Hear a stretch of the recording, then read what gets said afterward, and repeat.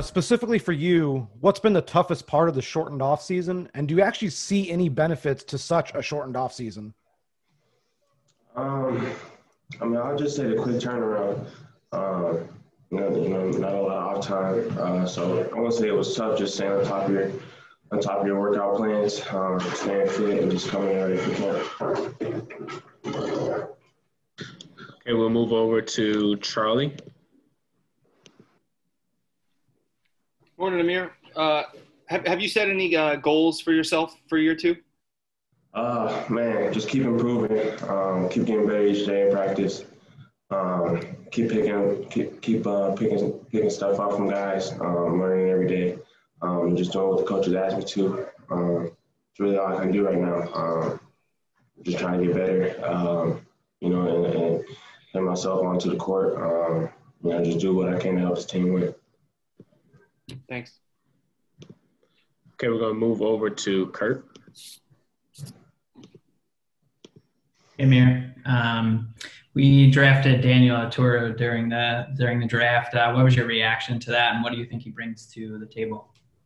Obviously it's exciting. I played with him in college at Minnesota. I think Dan's a very versatile player. He could guard multiple positions. He's a good rim protector. He shoots the three ball. So I think you could use him in a lot of different positions on offense.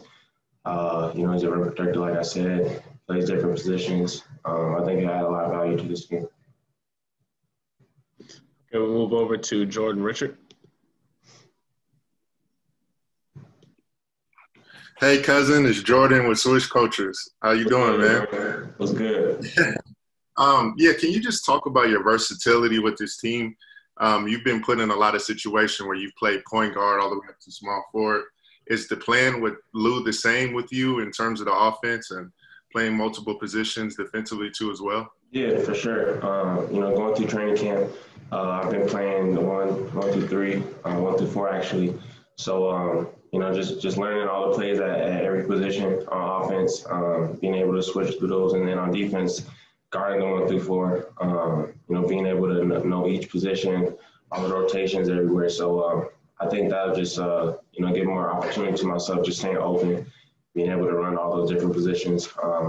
And then, like I said, just keep getting better and learn.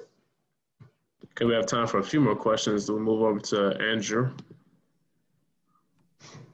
Hey, Amir, good to see you again. Ty has said the first couple days of camp have really been emphasizing making the play after the play. If the first call breaks down, finding a way to score out of that. What's kind of specifically is the guidance that he wants you guys to follow for not letting the offense get stagnant? Just continue to move the ball and play with each other. Sometimes when the play breaks down, it could just turn into a one-on-one. Sometimes that's needed, but other times they want us to just, reverse it, get drags, get step-ups, things like that, just to keep the ball moving and keep everybody involved.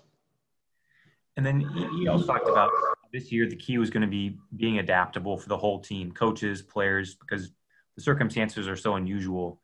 I guess also with that, like what are the key things the coaches are telling you guys about how you guys have to remain adaptable this season? It's tough. It's going to be tough. We're going into the season for everybody, every organization. And I think we just got to be ready to roll with the punches, no matter what happens. Staying alert with everything, staying on top of everything, following all the guidelines. Just whatever happens, just be ready to, like I said, adapt. Like Ty said it. So we'll see when we roll into it.